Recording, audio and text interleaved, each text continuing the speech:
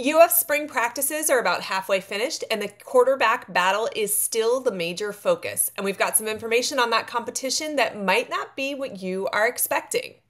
Here's what I want to talk about just before we get into this. It is early. I cannot stress that enough. I know we like to melt down and freak out about every little bit of news that comes out, whether it's positive or negative, especially in the spring. But I want to remind you of two things, okay? Billy Napier and his staff know how important this season is. And I promise you, his staff will do everything they can to put the best possible team on the field and put the team in the best possible position to win games. That is their job. As much as you as a fan think that you want the Gators to win, I promise you the staff whose job depends on it wants them to win even more. Also, spring practice is not the end-all be-all. Formulating a sky is falling mentality based on a handful of practices from a new quarterback in a new system is not what I would consider wise, right? So do me a favor, let's save the meltdowns until at the very least August or September, okay? All right, let's get right into it.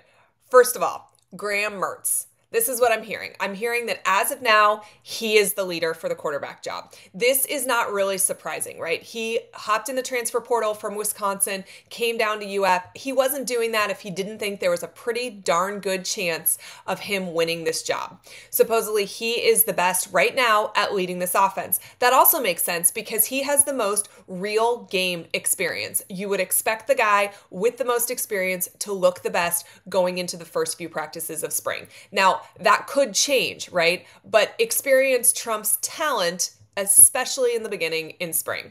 I have heard that he's had some turnovers, and that's a little bit of a concern for this staff. That's something that they're going to be watching. And, that's something that Florida has dealt with last year as well. Turnovers is something they want to really limit, really cut down on. And actually, they did do that from last year to the season before that. So it's something that Napier finds a priority, but that's also probably why it was a little bit of a concern for him because it's something that he cares that much about.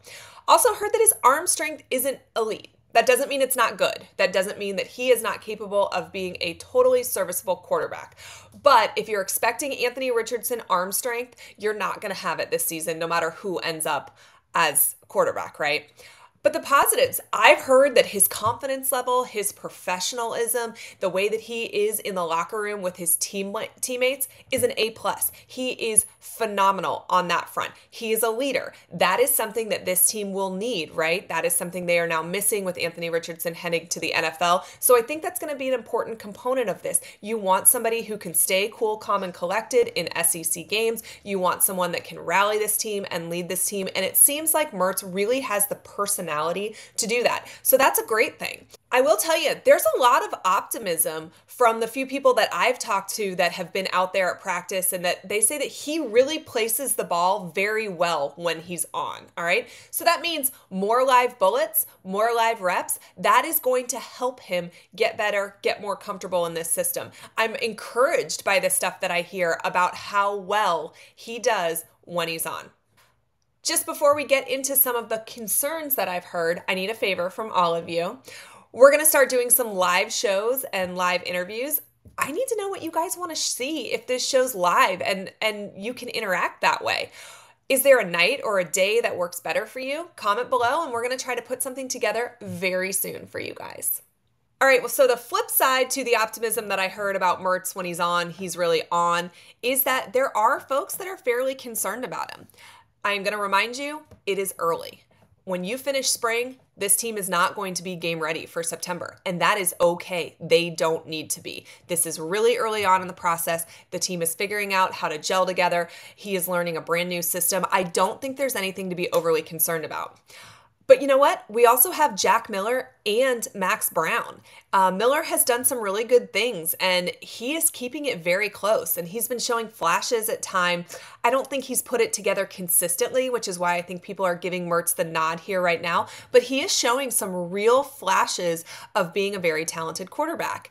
And similar, we've heard from Max Brown as well, right? Like, he has had some really great things. A lot of you guys have seen that video circulating of him from the scrimmage. He throws a dart to Mizell.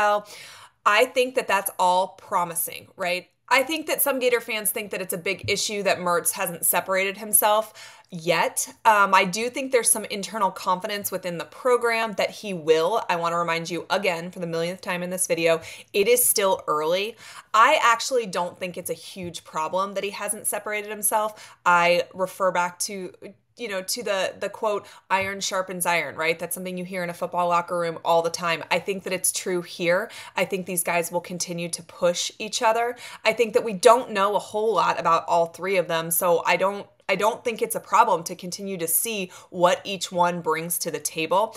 I also think from a confidence standpoint from all three of them, it's best that a starter isn't named super early, right? For these guys to continue to feel like they are in this battle is probably good for the long term. It's also great for nobody hitting the transfer portal, right? If all three believe they have a real opportunity to potentially earn the starting job, they're not going to be looking to enter the portal when it opens up at the beginning of May. So I don't think that this is a problem that we don't have Mertz having separated himself. Now, could we have a different opinion in a week? Could Mertz, really take a step forward? Absolutely, we could. But I personally think that this quarterback competition is going to go on really deep into the summer, more than likely. And I think that that's okay. I don't think that that's a bad thing. And, Napier's going to have his guys back, right? He has said positive things about all of his quarterbacks and really all of his players. That is to be expected, right? That's what you want out of your coach. You definitely don't want a coach that sits up there, behind the mic and talks poorly of his players. But I do think there's probably some internal concern with what they've seen out of all of the quarterbacks so far. But again, it's early. More live reps, more live bullets are going to help this situation. I think that the coaches are confident that it can be helped. And ultimately, whether the starter is Graham Mertz or Miller or Brown, the starter just needs to be serviceable. We've talked about this before. Florida is going to have a really good offensive line this year. They had a great one last year. This year's is going to be even better. They have probably the best running back duo in the entire SEC, right? Certainly in the East. So I think that this offense is going to be good. They've got receivers that have taken a step forward. Ricky Pearsall is back.